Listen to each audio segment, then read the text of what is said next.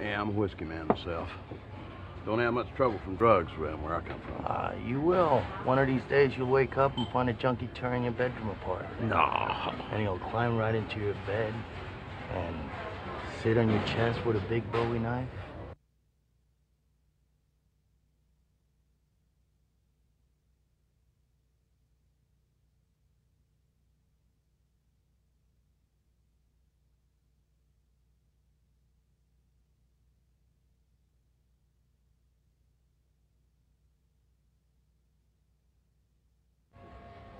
Bit of rum and ice?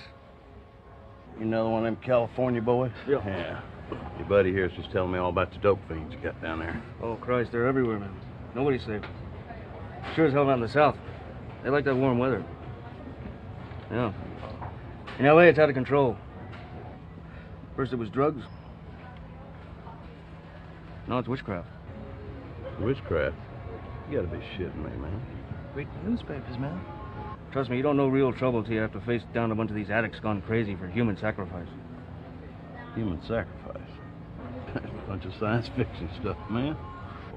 Not where we operate. Reality is in Malibu alone, these goddamn Satan worshippers kill 6 or 8 people every day. They'll take people right off the street if they have to. All they want is the blood. Hell, just the other day we had a case where they grabbed a little girl right out of McDonald's hamburger stand. She's a waitress, about 16 years old. A lot of people watching. Well, what happened? What'd they do to her? Dude. Jesus Christ, they chopped her goddamn head off right there in the parking lot and cut all kinds of holes in her and sucked out the blood, man. Let me get this straight. You're telling me they pull the little girl out of the McDonald's hamburger stand. Mm-hmm. They take her out in the parking lot. All these people standing around. Cut her head off, right. Suck the blood out. Nobody does a goddamn thing. What could they do? The guy that took the head was about 6'7", 300 pounds. He's packing Lugers and M16s.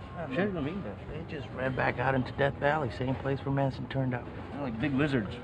Every one of them start naked. Naked? Yeah, naked. Naked, except for their weapons, you know. They're all veterans. Veterans? Yeah, the big guy used to be a major in the Marines.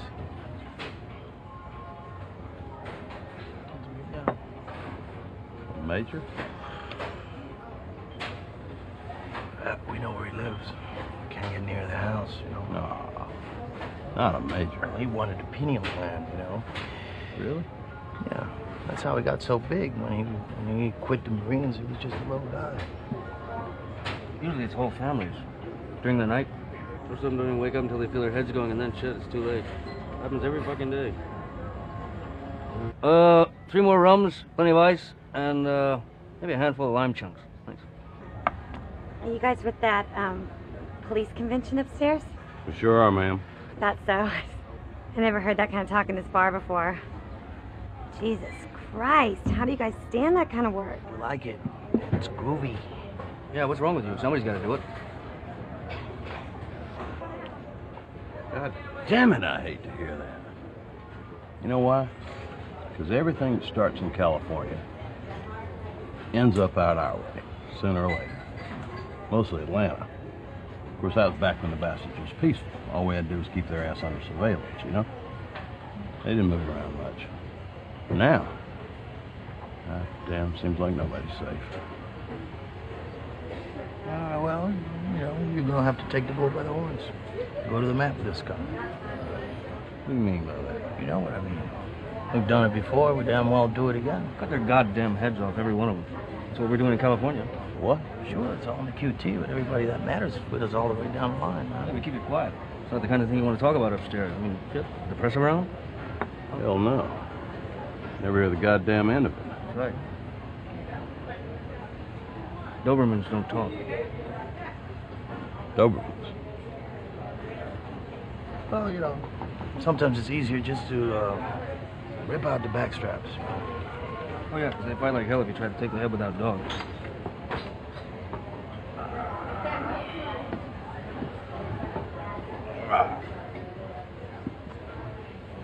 Yeah, I don't think I can tell my wife about this, you know? She wouldn't understand this shit. You know how women are. They don't know shit. Well, Just be thankful that your heart is young and strong. Right?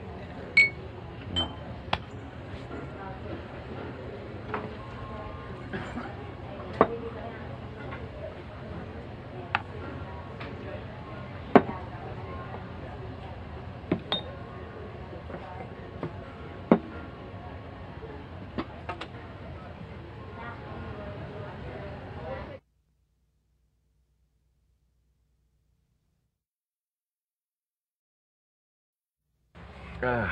That's a bitch, ain't it? I was home in Long Beach last night and somebody said that they were running the Mint 400. So I says to my old lady, man, I'm going. So she started giving me a load of crap about it, so I started slapping her around. Next thing I know, two dudes I never even known before are beating me stupid. They give me $10 and put me on a bus, and I woke up here in downtown Vegas. And for just a minute, I was thinking, oh, Jesus, who's divorcing me this time? But then I remembered, by God, I'm here for the Mint 400. And I want to tell you, it is a pleasure to be here with you people. This is just wonderful, goddammit. Send this man what he needs. Just wonderful, goddammit. Bring us 10. Back it! This is a magic moment in sport. Once I did the Triple Crown. Please. You'd be so handsome if you'd just stand up. Club soda, please! Please. I love life. Woo! It's great out there!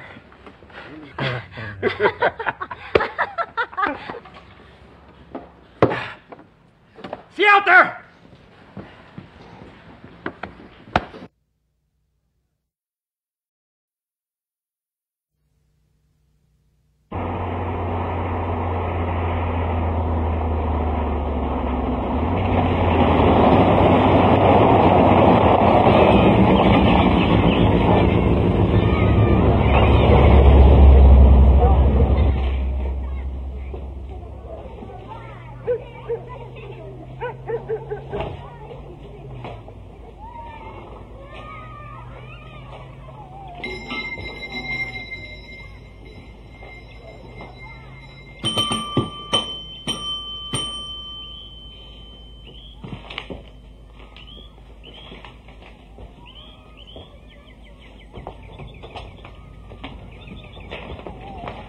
Oh, hi.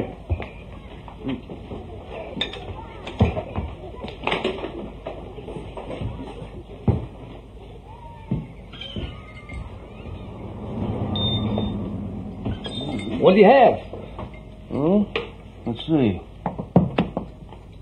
Valentine Ale. Yes, sir. All right. Well, you don't see them served up like that anymore, do you? Where are you coming from, young man? Vegas. Great town, that Vegas. Bet you had good luck there. You're the type. Yeah, I know. I'm a triple Scorpio. That's a fine combination. Can't lose.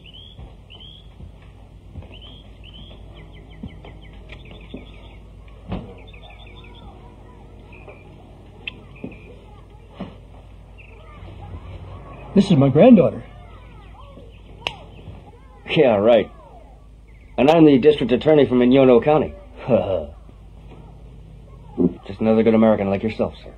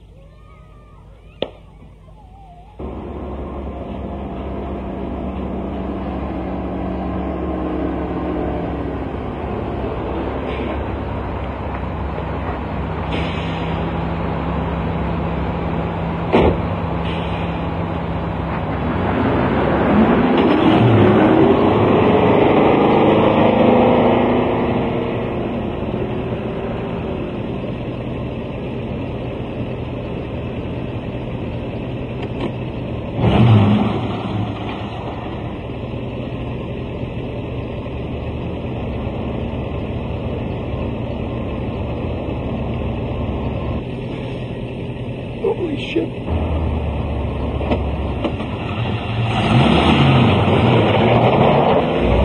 God's mercy on you, swine! Woo-hoo-hoo-hoo-hoo.